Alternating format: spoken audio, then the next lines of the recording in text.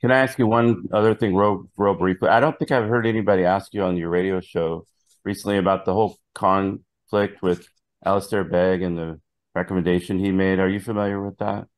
Somebody just asked me that yesterday. Oh, okay. I didn't hear yesterday's show actually. And, I had heard some kind of vague rumblings about it a few days earlier, but no one asked me about it, and I didn't know what it was about. I heard that there's Oh, some issue with Alistair Begg. And then someone called me yesterday and asked what I thought about it. And I said, well, I haven't really heard what it is. And he told me, and I thought, apparently what happened is Alistair Begg uh, was asked by a woman whether she should attend the wedding of probably, I assume, a relative of hers, a granddaughter or something, who's a transsexual, right? And Alistair Begg told her to yeah, attend it and bring a gift. Now, apparently, a lot of people, including John MacArthur, and I'm not surprised that he would be among those who would have, condemned Alistair Begg for making that recommendation. And and so that's become, I guess, he's become a lightning rod for a lot of criticism about that. What I said on the air, I'll say more briefly right now, and that is that, of course, I would not personally recommend that anyone go to a wedding that you cannot approve of. So, same-sex couple, transsexuals, even, frankly, even a Christian who's rebelliously marrying a non-Christian. Um, when you go to a wedding, you're not just going to a spectator event where you reserve judgment about it and you're just there in a non-judgmental way.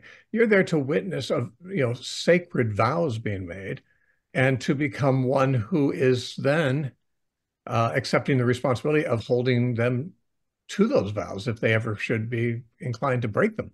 Now, if you can't approve of the vow in the first place, you certainly can't celebrate it, and you certainly can't ask them to keep them because the vows themselves are sinful. So it's really hard. It's a hard thing. So at least that's what I understand attending a wedding to mean. Now, I realize that not everyone sees it that way. For some people, it's just a spectator thing. I'm just going, something's happening. Everybody's going to see it. I'm going to go watch it too. I mean, that's to me, I take marriage more seriously than that. I consider it very sacred. I consider it to be very covenantal, and I think that the witnesses should be those of the family, both the natural family if possible and the family of faith, who are hearing the vows to be witnesses, and as witnesses going to hold them to it.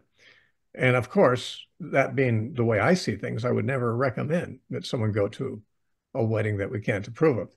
Now, on the other hand, there's another way of seeing it.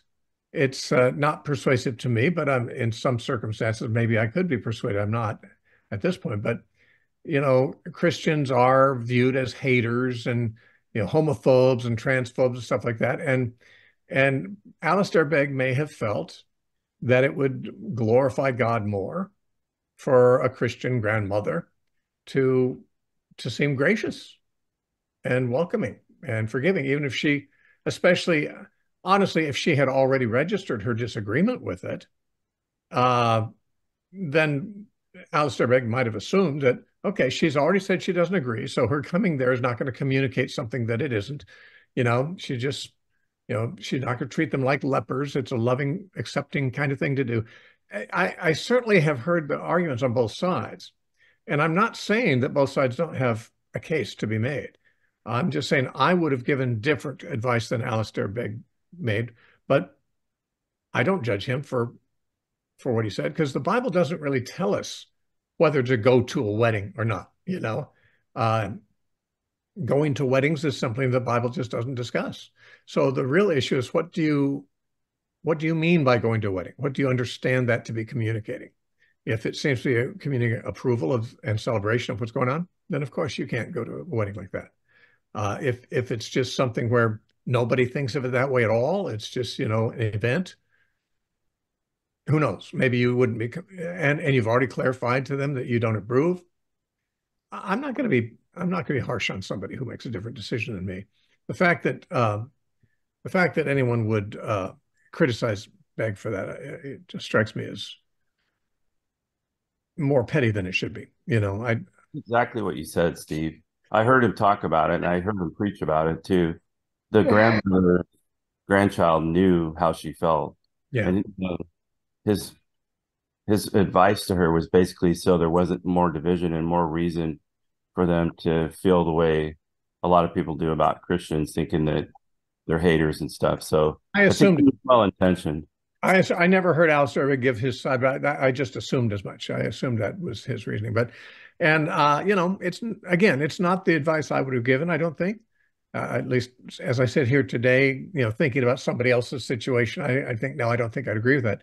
But it'd be very, I would feel very wrong to judge another man about what he felt was wise or good at the situation. I might say, hey, we don't agree about that, but I don't think I don't think the pastor Begg is doing something immoral himself, or even that the grandmother is necessarily doing something immoral. The real question I would have is what message you sending. That'd be the main issue for me. Yeah, it's just hard to see people get so hard on him, and I mean, people should know, where his heart is. He's been Well, preaching for years. He's a good teacher. that's it. That's it. Alistair Begg has a great track record, you know, of being a great pastor, a great evangelical. I disagree with his Calvinism and some other things, but he's a great man, I assume. I mean, I don't know him personally, but his ministry has been fruitful, and you know, he's kept his nose clean. I don't think he's involved in any scandals himself. And you know, if someone says, oh, I don't agree with the counsel he gave, just like I said, you know, okay, point registered. You know, you don't agree. That's okay.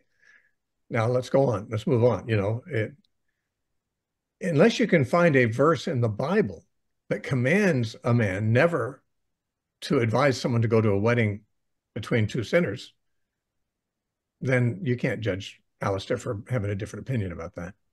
Yeah. Well, because he wouldn't recant, they took him off American Family Radio, and I mean, there's been some fallout from it, so it's just kind of I'm sorry to hear that. unfortunate. I'm sorry to hear that. Yeah. So, thanks, brother. Okay, Mike. Good talking to you, man. You too.